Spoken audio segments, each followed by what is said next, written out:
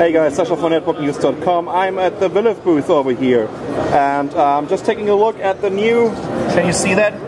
X70 Windows 7 Slate. So it's a 7-inch tablet system, and it's running on Intel's Oak Trail processor. 1.5 gigahertz. It comes with 1 gigabyte of RAM, and it has a 32 gigabyte SSD in there. The resolution is 1024 by 600, and it's running Windows 7. Well, Viliv told us that this should run for 6.5 to 7 hours, and let's take a quick look around the system. Oh, let me see if I can open this here. It's not so easy to do that. As you can see, there's a SIM card reader, and we have a micro USB, and we have a micro SD, and an HDMI out. It also has a front-facing webcam. Let's check the specs for this.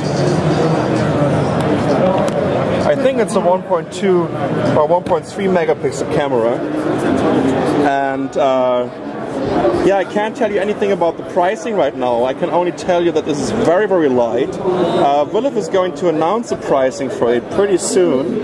I'm pretty sure that it's going to be a very interesting device, especially when we will see a decent touch-friendly front end for Windows on there. One more thing, the SSD is pretty fast, so it's a write speed of 100 megabyte and a read speed of 100 megabytes a second, and a write speed of 70 megabytes a second. So this is of course a huge advantage to any hard disk that you could squeeze into this system. So this is the Viliv X70 Windows 7 Slate running on Intel's Oak Trail platform. I am Sasha from networknews.com. Thanks for watching.